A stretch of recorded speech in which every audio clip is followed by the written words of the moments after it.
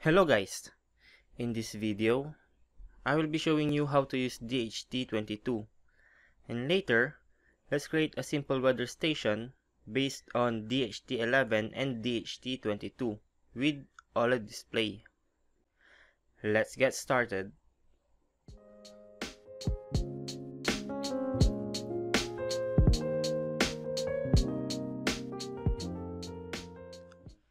The DHT22 is a more expensive version which obviously has better specifications. Its temperature measuring range is from -40 to 125 degrees Celsius with plus/minus 0.5 degrees accuracy. Also, the DHT22 has better humidity measuring range from 0 to 100% with 2% accuracy. With the specifications out of the way, we can use the Arduino Uno and a breadboard to connect in the DHT22. Connect the VCC to the 5 volts of the Arduino, the minus pin to the ground, and last, the out pin to the pin 4 of the Arduino Uno. Then, we can connect the Arduino Uno into the computer. In Arduino IDE, go to Tools and click the Manage Libraries. Then, search for Troika DHT by Igor Dementiv and install it in your Arduino.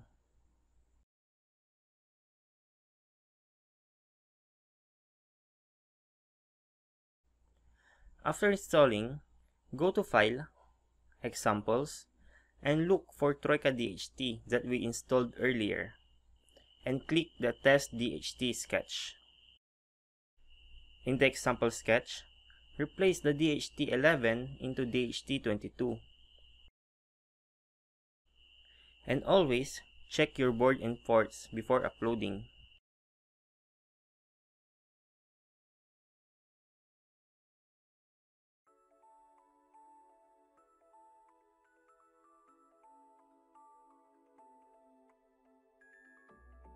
After uploading, go to Serial Monitor, and as you can see, it prints the temperature in different units. It prints degrees Celsius, Kelvin, Fahrenheit, and humidity. Now, I want to use this 128 by 64 OLED display to print those values. But before that, subscribe and hit the notification button for more videos coming.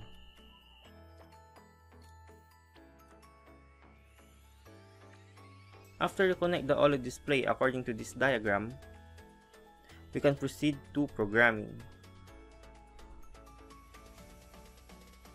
I already created the code for these changes. First, I included the Adafruit SH1106, Adafruit GFX, and font for the OLED display. And I obviously included the Troika DHT for the DHT22. Next, in the global var, I set the necessary things for the OLED and set the pin of the DHT to pin 4. In void setup, I set the necessary begins for the OLED in DHT22. Next, in void loop, I just printed the temperatures in Celsius, Kelvin, Fahrenheit, and also printed the humidity, then set a 1 milliseconds delay, and that's it. Then click upload.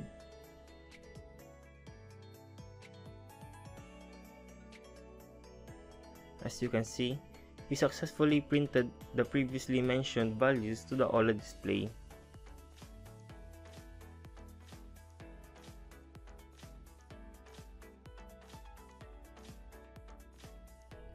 Now, I want to make a weather station based on DHT11 and DHT22.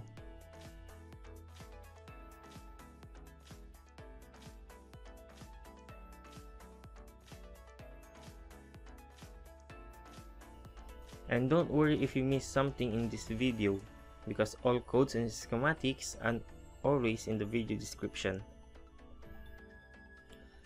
After we connect the DHT11 in the breadboard according to this finalized diagram,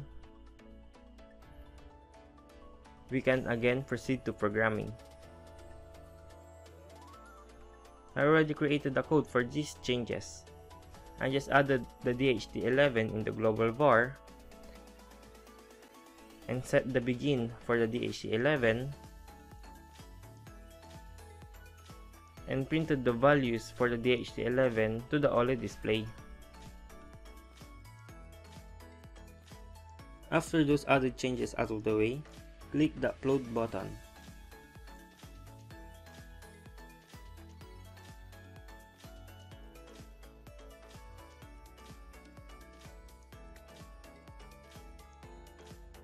As you can see, it prints the temperature for both DHT devices. And the printed temperature values is not that far away to each other, but the humidity in DHT11 is inaccurate. But nevertheless, you can now start a simple weather station using these two DHT devices. I hope that you like this video.